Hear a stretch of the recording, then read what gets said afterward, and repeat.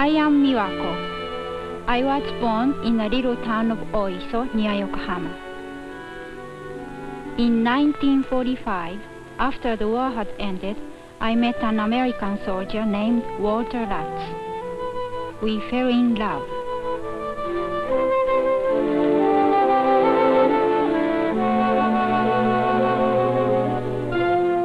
Two years later, we married and left Japan for the United States.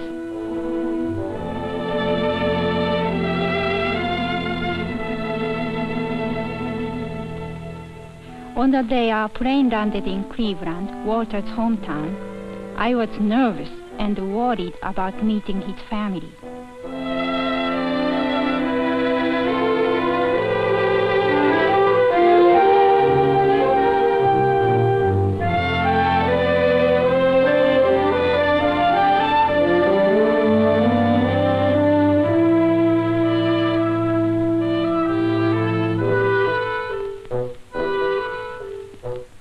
Walter's mother was friendly, but I wondered if she was wishing that Walter had married an American girl. The others were nice to me too.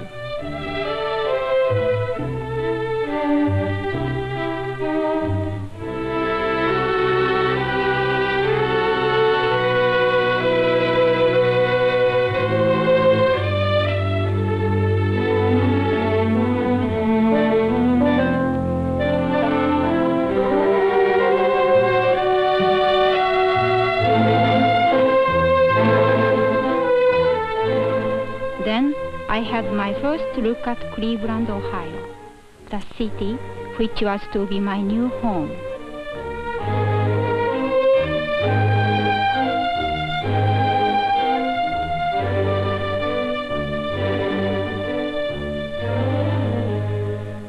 Mrs. Lutz had been living alone since Walter's father died, and we were going to stay with her until we could get a home of our own.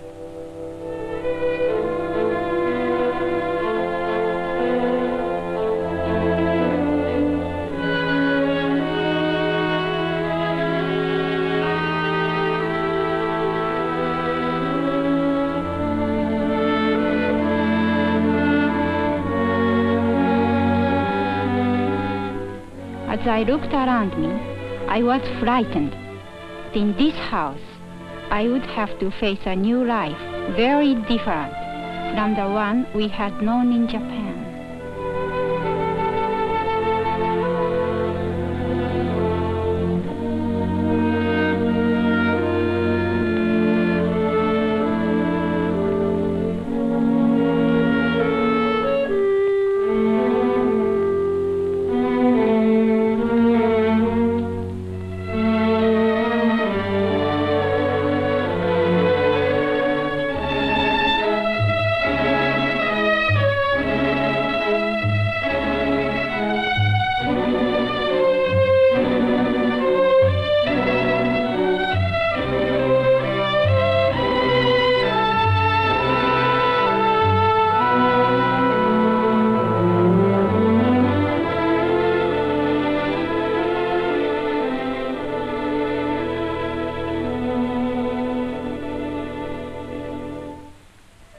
The next evening, Walter invited his family to come to the house and see the pictures he had taken in Japan.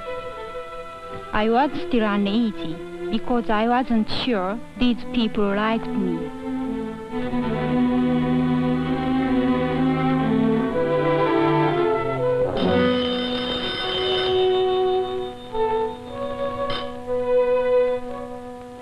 Something unpleasant happened to me that night.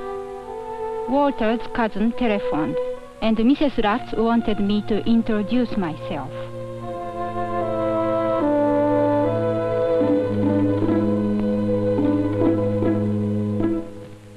English was hard for me then, especially on the telephone. And what I expected happened. I couldn't understand a word. I knew there was no reason to be upset, but I felt stupid and ashamed.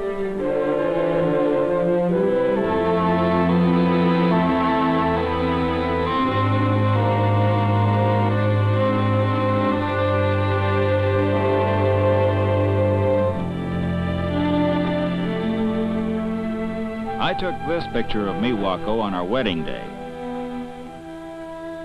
This is Miwako's hometown, where we met. And this is her mother. Miwako took this picture of me near Mount Fuji. One thing that especially intrigued me was bamboo. This is Miwako and I just after we became engaged. And this is a picture of Miwako's family, taken the day we were married.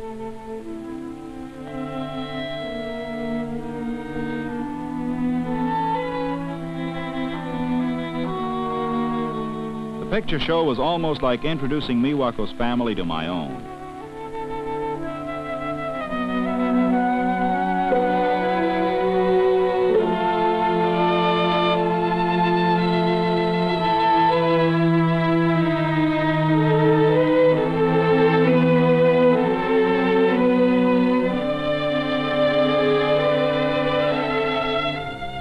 More than anything else, I wanted my mother to accept Miwako and to like her, especially because the two would often be alone together while I was away on business. One thing was sure, the children liked her.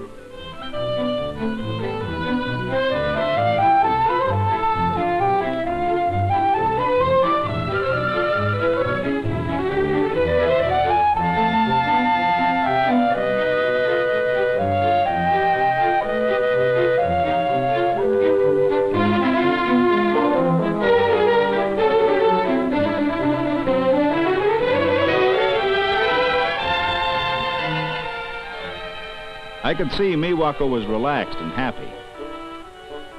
Now she was teaching the kids a Japanese game.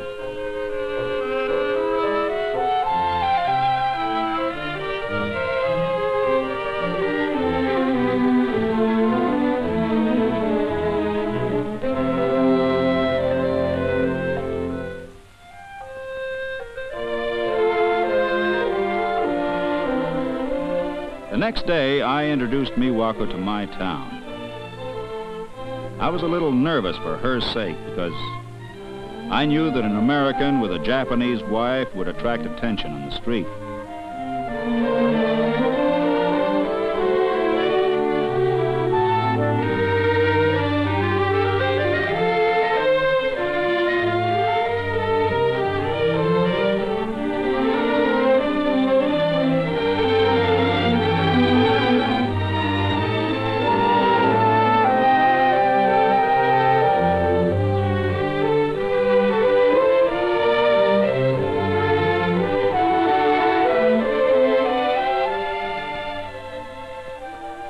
We did get a look of real resentment from one woman.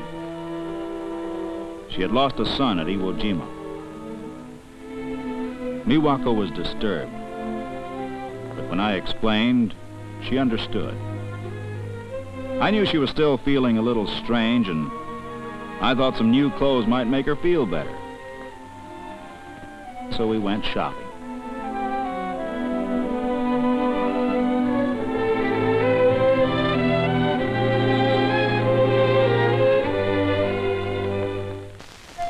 The day came, 2 weeks later, when Walter had to go away on business.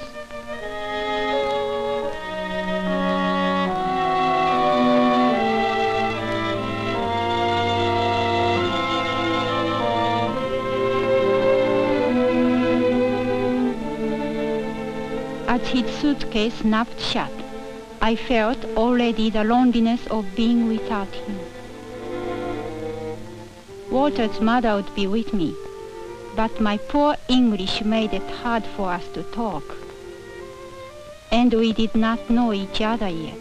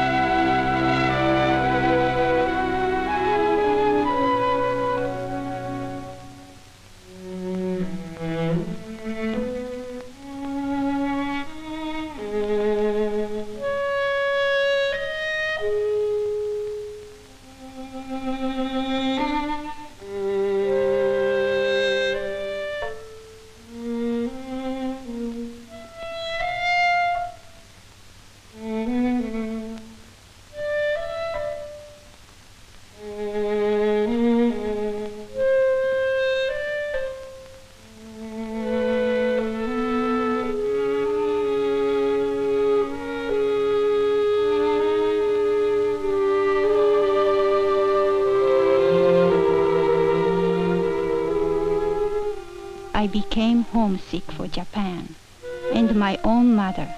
I remembered our house, the voices of my brothers and sisters. I remembered home.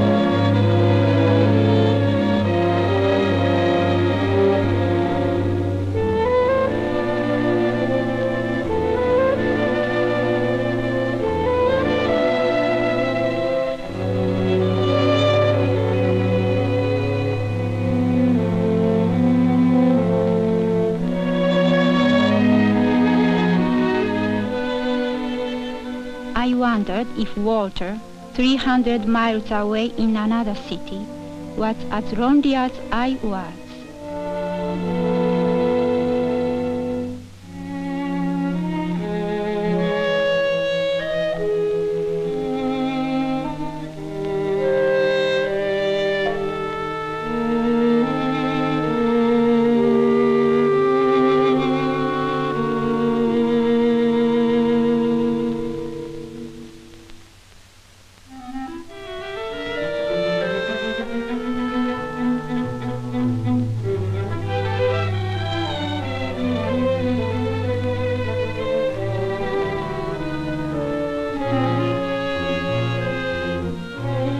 When my trip was over and I came home, I could hardly wait to see Miwako.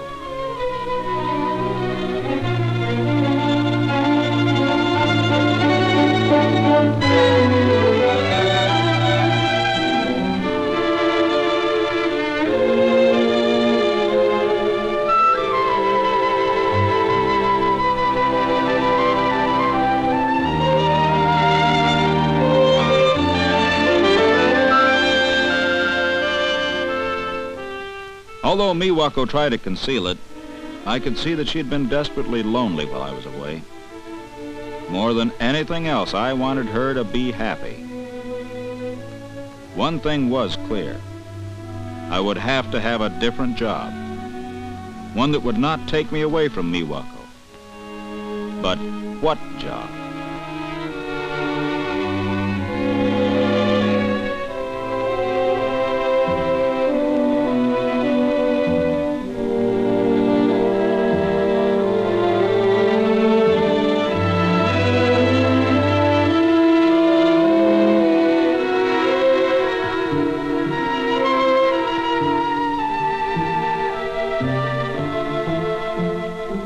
These bamboo carvings seem so simple. Maybe we could even make them ourselves. Miwako thought it would be fun to try.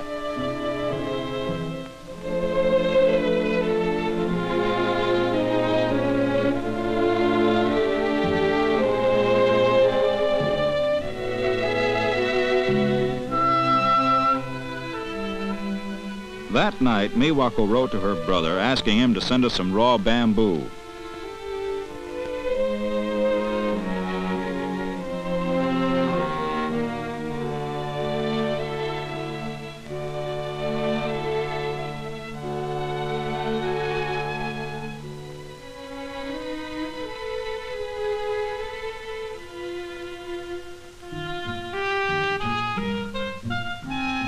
Weekends and evenings, Miwako and I experimented.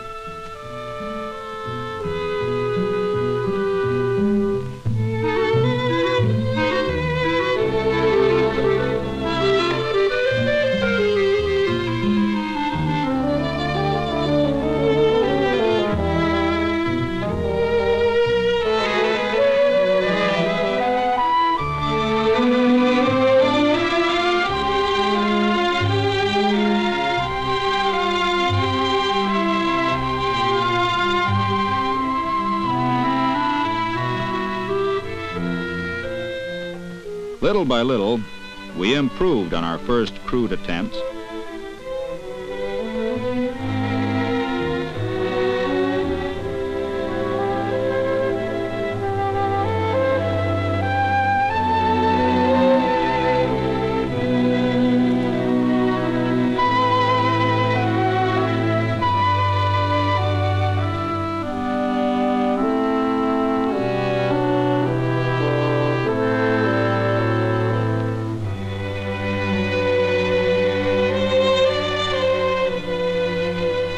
We both became so interested in what we were doing that we lost all track of time and often worked late into the night.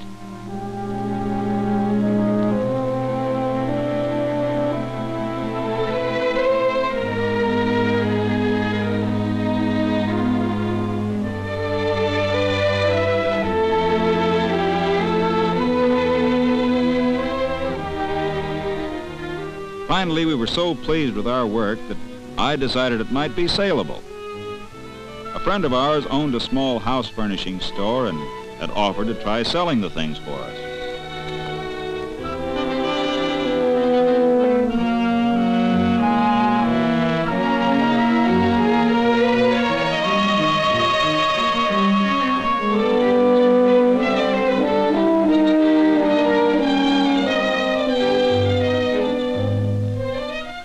Objects sold so quickly that we could hardly make them fast enough.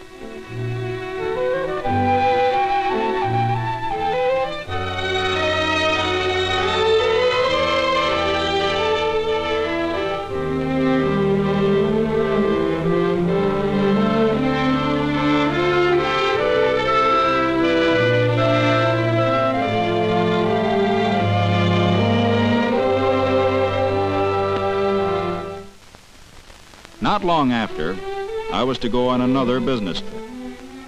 I always dreaded these separations as much as Miwako.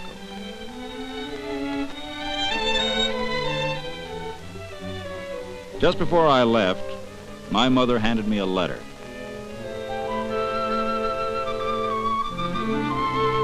It was from my friend who owned the store. And inside was another check for a sizable amount and a request for many more orders. More than Miwako and I could fill, working only evenings and weekends.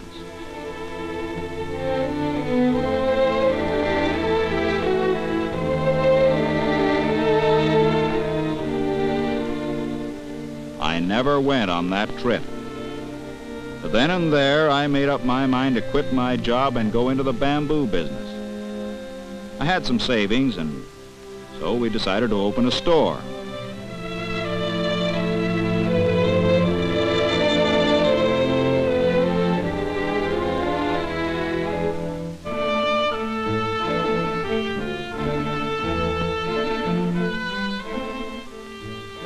I was so happy about the store that little by little I was feeling less like a stranger in a foreign country and more at home.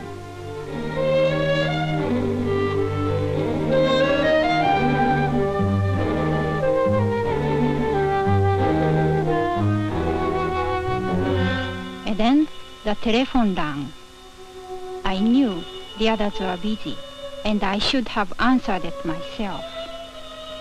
But I just couldn't.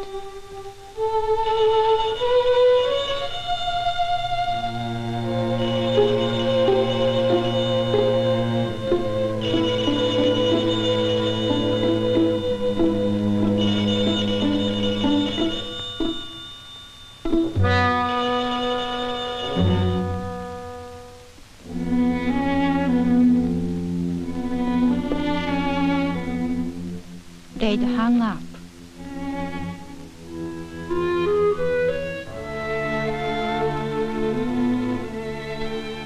I couldn't blame Walter for being annoyed with me, and I was ashamed.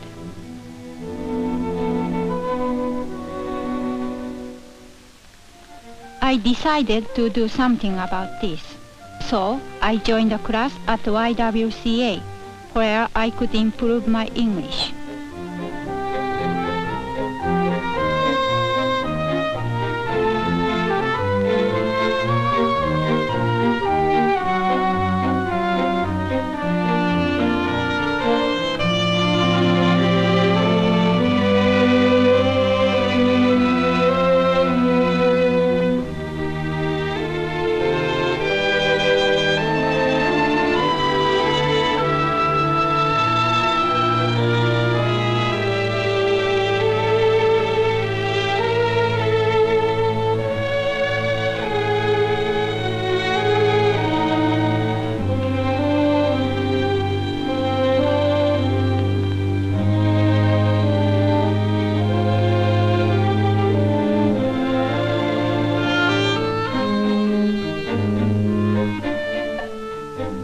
As time went on, my English improved so much that I was able to wait on customers.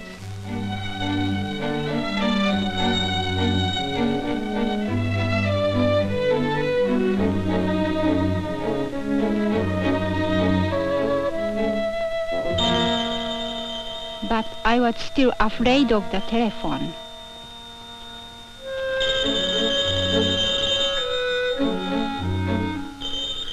Walter understood and always answered for me.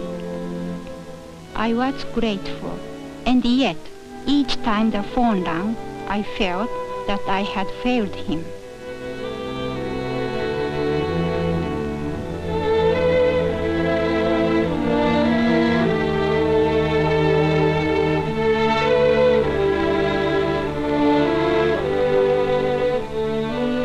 It was after our regular closing time, and Walter was anxious for us to get home. We had both been working very hard ever since the opening of the store. The next day was a Sunday, and we were going to go on a picnic. We thought a day in the country would do us both good.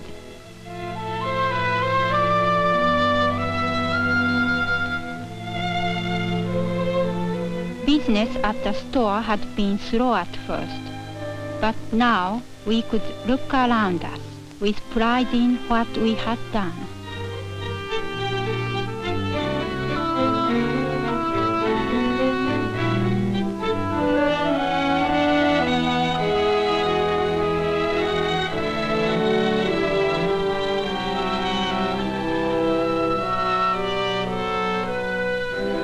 We were together, and our future seemed good.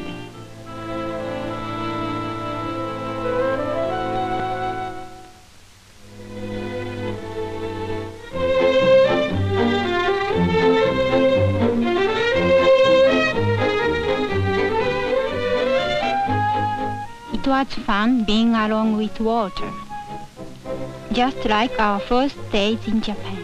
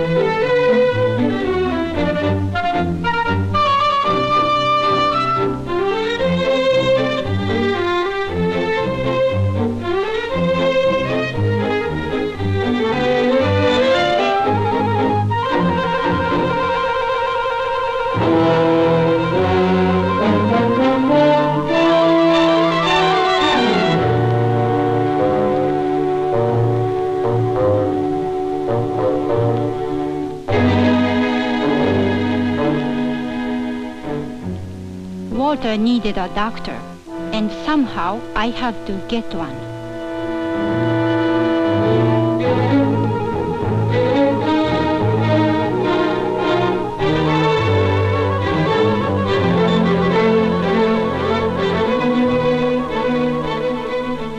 I had no choice now.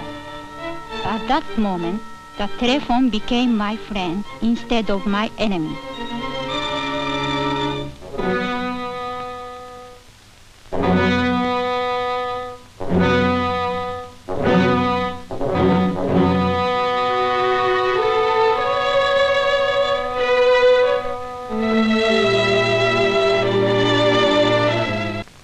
When Walter was better, we decided to give a sukiyaki party.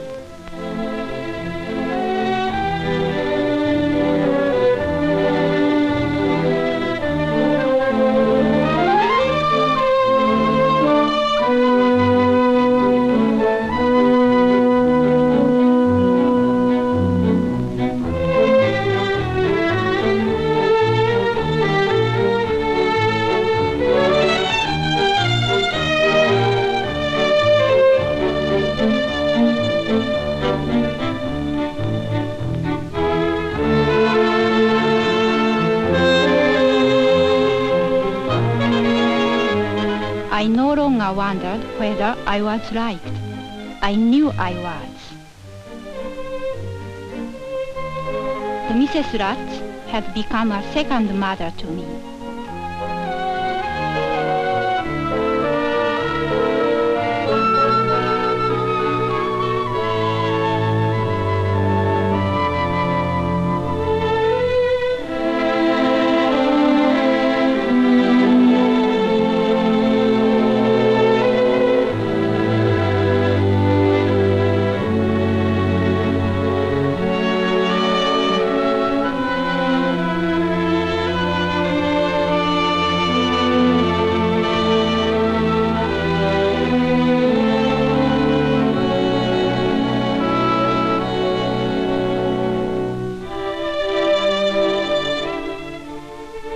There was something in my mind that night, something I have to tell Walter about.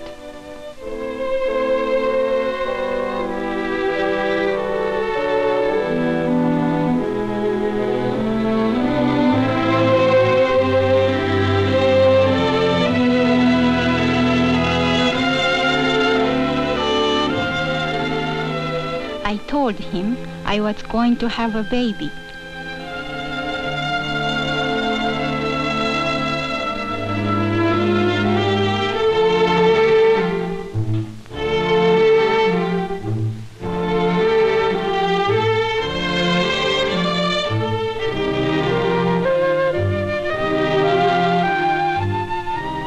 But that was just a beginning.